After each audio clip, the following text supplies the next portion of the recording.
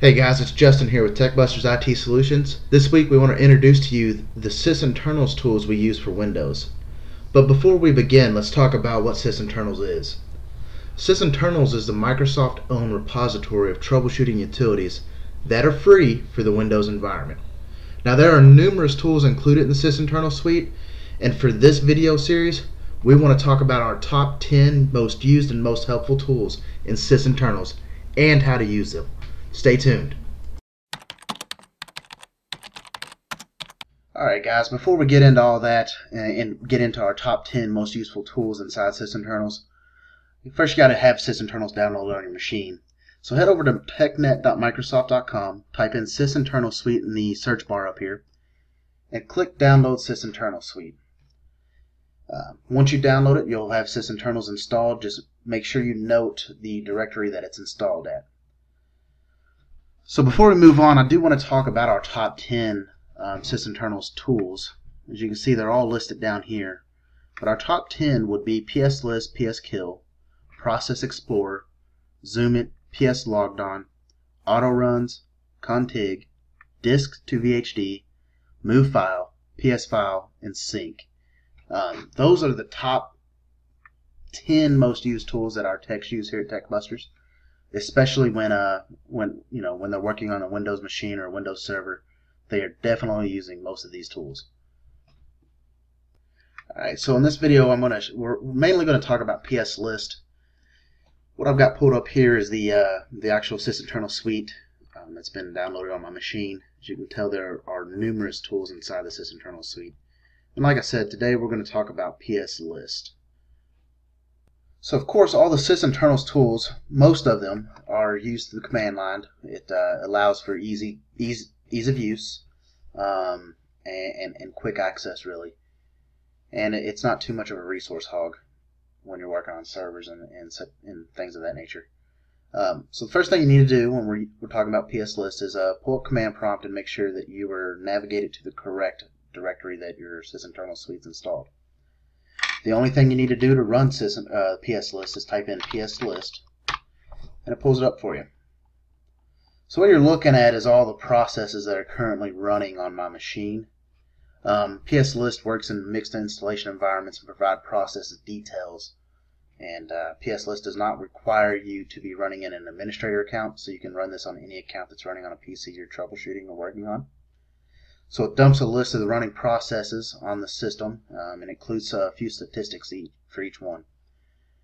Starting here on the left with PID, we'll actually start with this, the name of the process. Then you have the process ID.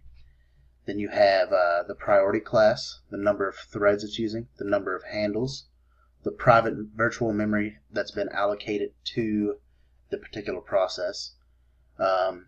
You're also looking at the amount of CPU time that's been consumed and the time running. In addition to this view, there are a couple switches that we like to use. We like to use -M, -D, and -X. In order to do that, all you got to do is do a -M, hit enter, and it pulls up. Now, as you can tell, these numbers and the columns are actually named differently. What -M does is shows you the physical and virtual memory details for each of the running processes. This can help you identify processes that are leaking memory, consuming too much memory, or not releasing the memory correctly.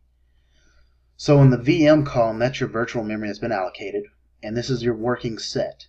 And of course, these are the same thing we were talking about. You got your faults, your PID number, and your process ID.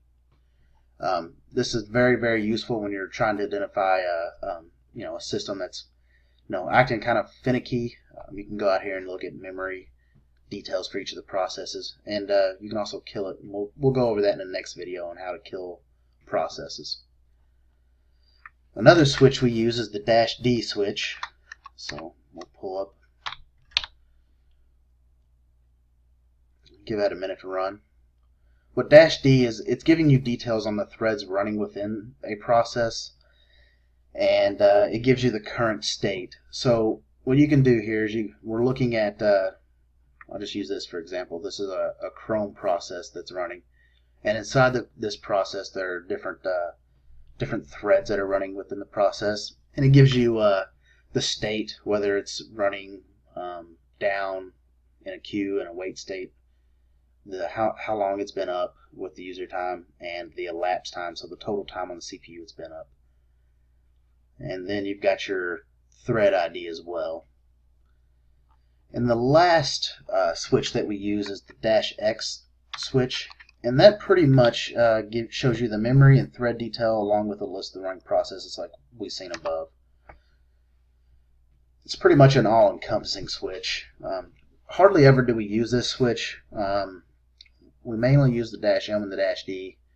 We do use -X if we want to show the the client or the customer the entire what's going on and everything. Alright guys, that's it this week. Next week we'll talk about PSKILL, so we'll learn how to kill processes remotely or quickly through command prompt. So see you guys next week. Thanks.